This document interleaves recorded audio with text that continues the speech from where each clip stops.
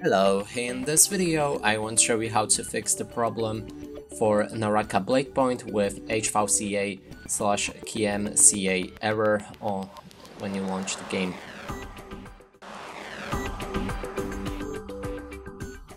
And to do this, first thing is to click on the start of your Windows, then go for the settings. Here enter privacy and security.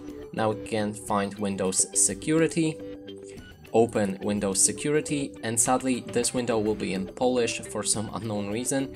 That's my native language, and that is the only thing that Windows prevents me to change. So what we need to do is to go for device security, core isolation, and click on the details and simply turn it off. Now you will need to restart your PC to make that work, and I'm gonna do it real quick. So my PC just rebooted, and now we can try to play the game again.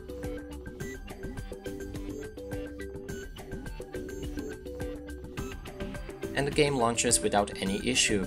And that's it for this video. Hope you like it. Please consider subscribing to our channel, leave a like and a comment below.